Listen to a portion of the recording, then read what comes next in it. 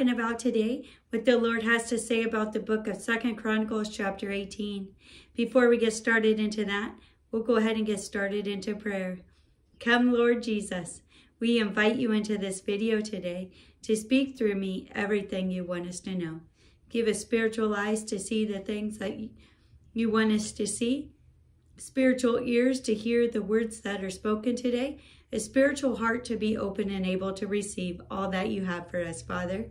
Give us wisdom, understanding, knowledge, and discernment about what we're about to read, watch, and listen to as we put on the helmet of salvation, breastplate of righteousness, belt of truth, feet of readiness, shield of faith, sword of the Spirit. If there's anyone we need to be praying for, speaking encouraging words to, and or listening to, just show us that person, Father God. We pray that you heal our bodies, minds, and spirits. Take away any and all distractions away from us so we can focus on you. We pray against any attacks of the enemy over this video, this channel, us, our loved ones, our leaders, others in the world. We pray for God's blessings over this video, this channel, us, our loved ones, our leaders, others in the world. We pray for God's favor over this video, this channel, us, our loved ones, our leaders, others in the world. We pray that you give us, our loved ones, our leaders, others in the world, godly and divine wisdom, knowledge, and discernment to make the right choices and decisions today, Father God, not only for the betterment of us, but others as well today. We thank you for that. We pray that you guard and protect us and our vehicles, our loved ones and their vehicles, our leaders and their vehicles, others and their vehicles, and the animals as well as we're traveling to and from different locations. Just drive for us today, Father God. Send down our guardian angels to protect us. We thank you for them. Give them and us the rest and restoration we both need to do the work you've called us to do. Just work in us, for us, and through us today, Father God. And protect us from others and others from us. Send down the Holy Spirit to guide us into all truth today. We plead the blood of Jesus and pray Psalm 51 and 91 over us, our loved ones, our leaders, others in the world. And we pray for the safety of our cities and the people in them. We pray that you show mercy on us and heal our land. We come to you in repentance, Father God, and ask that you forgive us of each and every sin, whether it be in word, thought, and or deed, that we've committed against you, others, and or ourselves, as we forgive those who sinned against us. We pray for our enemies and anyone listening today who has not yet accepted you as their Lord and Savior and would like to do so now. We pray John 3:16 over you. For God so loved the world that he sent his one and only begotten Son, that whosoever shall believeth in him shall not perish, but have everlasting life. So if you prayed that prayer with me today, you can know that you're going to go to heaven someday with the rest of the people that accepted Jesus as their Lord and Savior. For it's not by works, so that no man shall boast. And there's not enough good works that any of us can do to earn our way to heaven.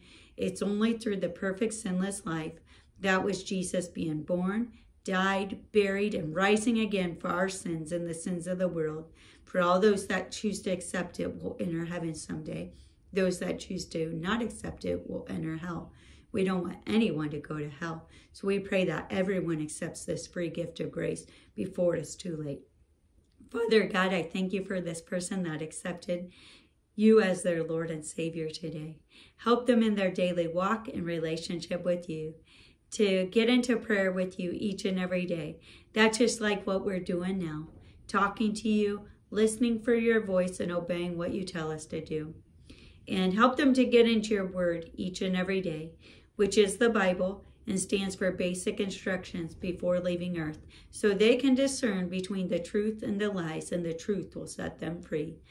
Show them the gifts and talents that you've given them and how to use them for your glory to help those around them that are in need. It's a God divine appointment that you're here today. God brought you to this channel because he wanted you to spend eternity in heaven with him.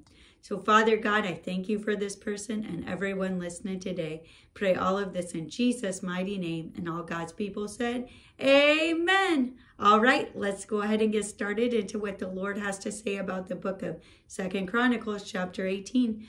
So if you have your Bibles and you like to follow along, go ahead and turn them to the book of 2 Chronicles chapter 18 and we'll get started. Thank you. Now, Jehoshaphat had riches and honor in abundance and joined affinity with Ahab. And after certain years he went down to Ahab to Samaria. And Ahab killed sheep and oxen for him in abundance, and for the people that he had with him, and persuaded him to go up with him to Ramoth Gilead.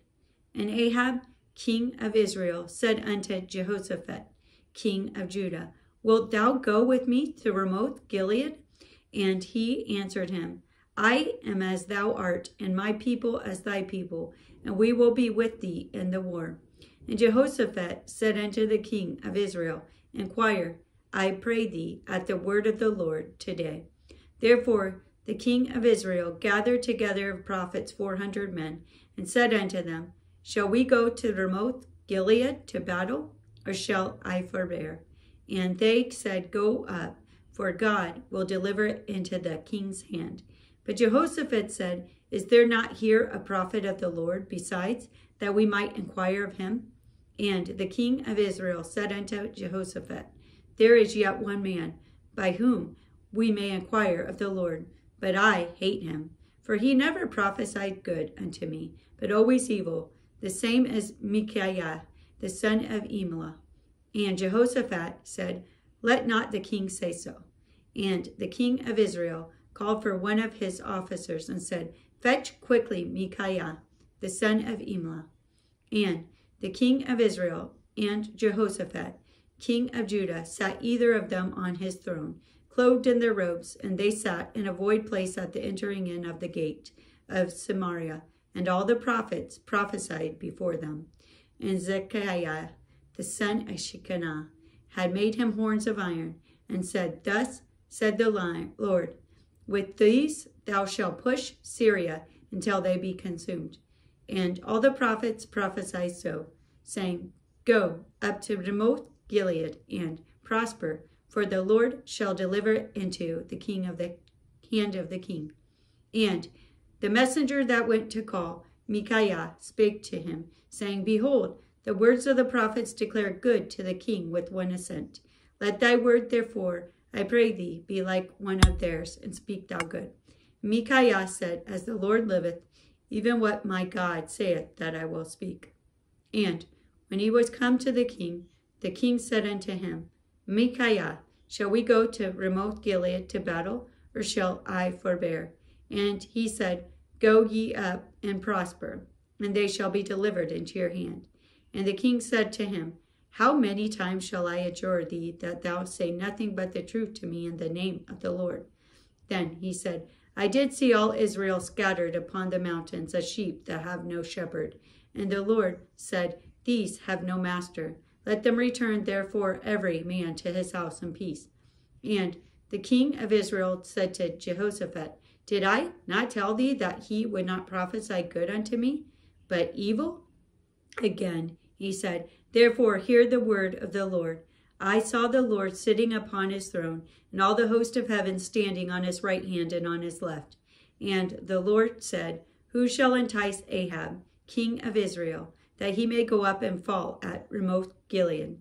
And one spake, saying after this manner, and another saying after that manner. Then there came out a spirit and stood before the Lord, and said, I will entice him. And the Lord said unto him, wherewith? And he said, I will go out and be a lying spirit in the mouth of all his prophets. And the Lord said, thou shalt entice him, and thou shalt also prevail. Go out and do even so. Now, therefore, behold, the Lord hath put a lying spirit in the mouth of these thy prophets, and the Lord hath spoken evil against thee. Then Zedekiah, the son of Checonah, came near and smote Micaiah upon the cheek, and said, which way went the Spirit of the Lord from me to speak unto thee? And Micaiah said, Behold, thou shalt see on that day when thou shalt go into an inner chamber to hide thyself. Then the king of Israel said, Take ye Micaiah, and carry him back to Ammon, the governor of the city, and to Joash, the king's son, and say, Thus saith the king, Put this fellow in the prison, and feed him with bread of affliction, with water of affliction, until I return in peace. And Micaiah said, If thou certainly return in peace, then hath not the Lord spoken by me. And he said, Hearken, all ye people. So the king of Israel and Jehoshaphat, the king of Judah, went up to Ramoth Gilead. And the king of Israel said unto Jehoshaphat, I will disguise myself, and will go to the battle, but put thou on thy robes. So the king of Israel disguised himself, and they went to the battle. Now the king of Syria had commanded the captains of the chariots that were with him, saying, Fight ye not with small or great, save only with the king of Israel. And it came to pass, when the captains of the chariots saw Jehoshaphat, that they said, It is the king of Israel. Therefore they compassed about him to fight. But Jehoshaphat cried out, and the Lord helped him. And God moved them to depart from him.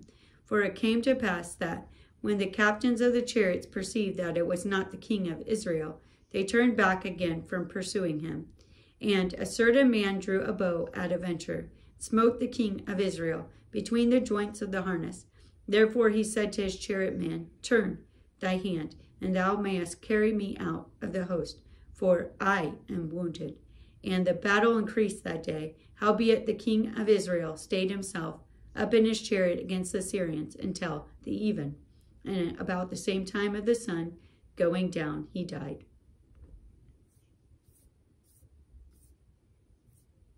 And that's the end of what the Lord has to say about the book of 2 Chronicles, chapter 18. Hope you all enjoyed and were blessed by it today. And until next time, bye!